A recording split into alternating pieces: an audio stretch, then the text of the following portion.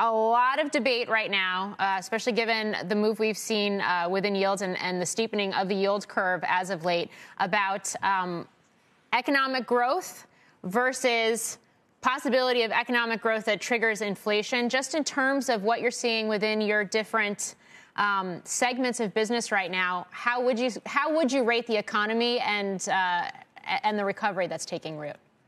Well, the recovery is clearly continuing. We thought it started the second half of last year. It's gaining momentum. The multiple stimulus packages, the vaccination program, which is going extraordinarily well. I think it's opening up the economy in a very significant way. I think this year's GDP growth will outperform what was expected just a couple of months ago.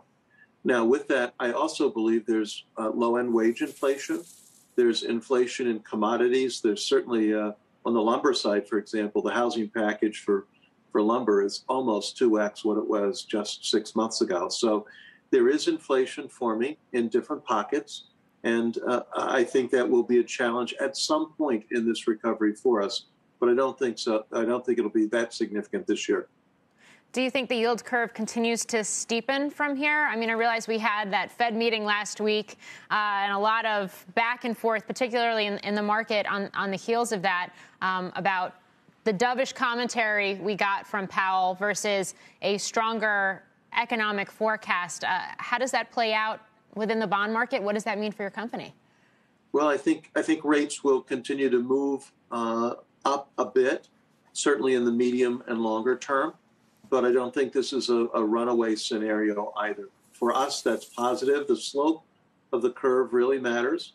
And although short rates, overnight rates are continue to be very, very low by historical standards, that slope is helpful to our industry and certainly to us at Huntington. Read about the other aspect of what the Fed did last week, which is kind of lifting this regulatory relief about Fed ownership of treasuries. And perhaps it creates a challenge because there are so much in the way of reserves in the banking system. Banks like yours are being flooded by deposits and maybe struggling to find a place to put them. Does that affect you? And how do you think it's impacting the overall financial plumbing at this point?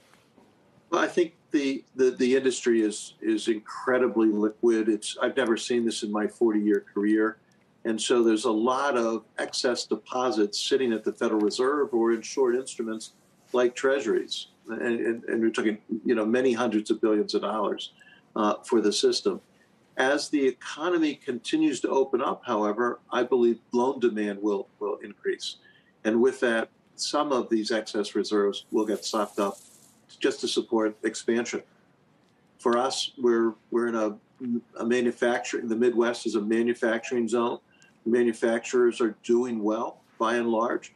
Many are, if anything, supply chain constrained at the moment or labor constrained, which we hear universally.